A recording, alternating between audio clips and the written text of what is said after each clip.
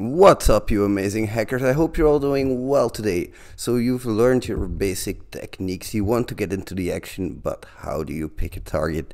Let's get right into it, shall we? Now, there are a couple of things when I approach my targets, when I want to pick a new target. I usually divide it into a couple of categories, and I rate it on each of those categories.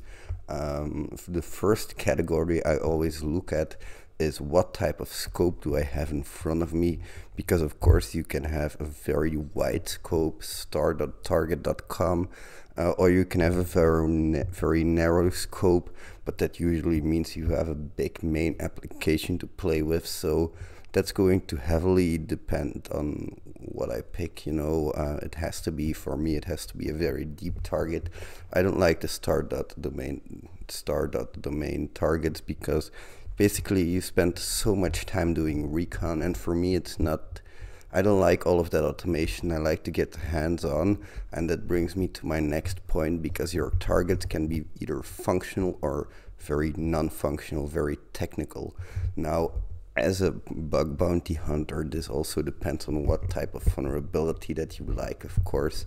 Do you like your more broken access control vulnerabilities, your more logic vulnerabilities, all of the non-functional stuff?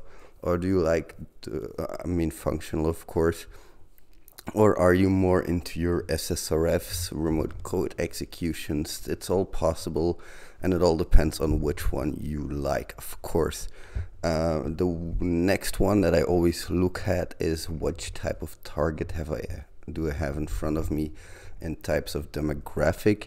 Am I looking at a business-to-business program, or is it more a business-to-consumer program? That's also very important for me, because I really like business-to-business programs. Those usually allow you to get really up and close with all of the logic. They allow you to create your own accounts, or they provide provisioned accounts, which we'll get into later as well. And you also have your business-to-consumer applications on the other end of the spectrum. Business-to-consumer applications allow you to explore a bit more, but usually they're a bit more closed about the stuff that they disclose, of course, because they don't want you to know much of the inner workings. Whichever type of target you pick, it always depends on how deep you're willing to dig and how much work you're willing to put in, of course. That's very important. But with the business to consumer applications, for me, it's usually a little bit more of how much of an investment am I willing to make to actually test this target, because business to consumer applications, I'm going to give you guys an example as well. We have a very big shoe sales website here in Belgium. You can buy shoes on there. They are on integrity as well. So if you guys want to hack them, that's possible. Their name is Torfs.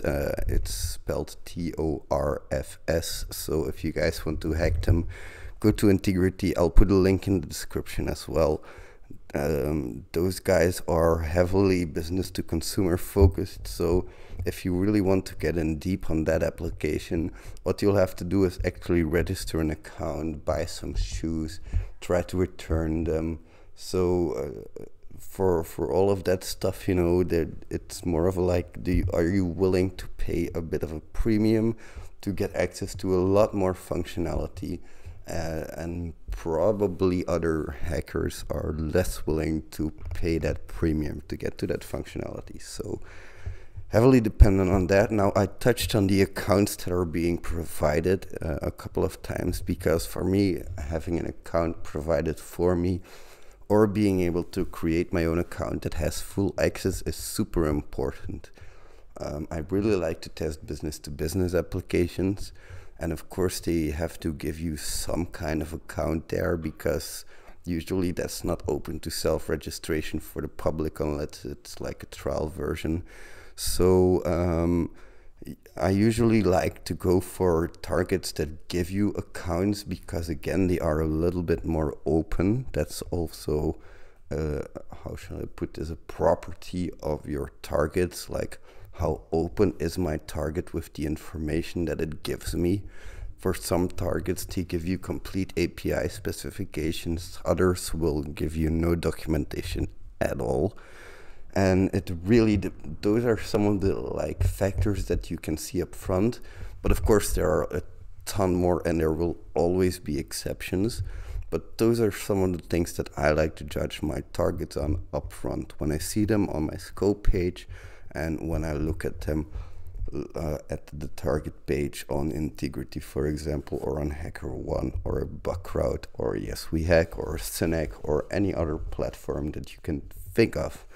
Now, another thing that I judge my target on, but I don't know this straight away. I don't know this from the start, of course. I have to have some experience with hacking my target there. But I really like to look at if my target is very secure, very hardened, or if it's like a little bit more basic, like if it's less secure. I don't want to use that word because security is very context dependent, of course.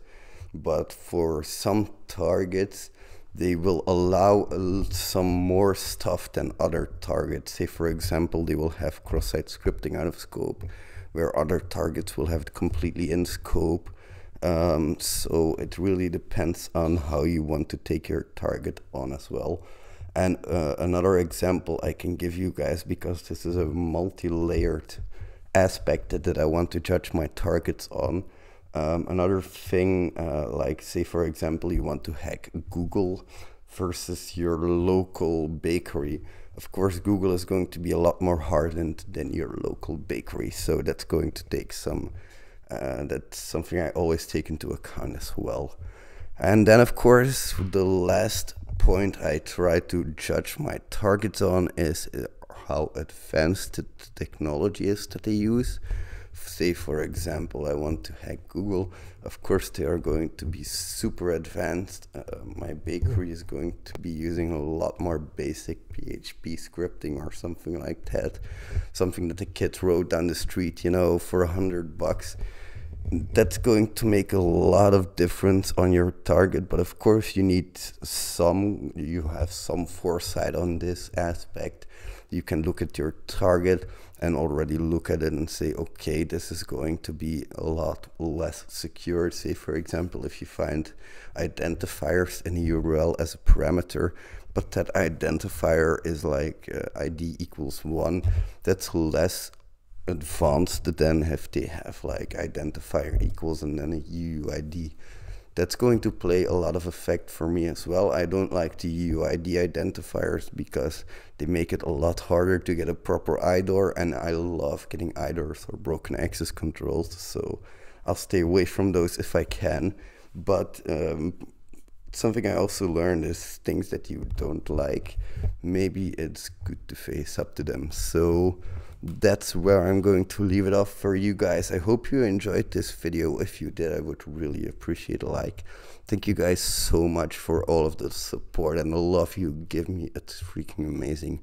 Uncle Red out. Peace.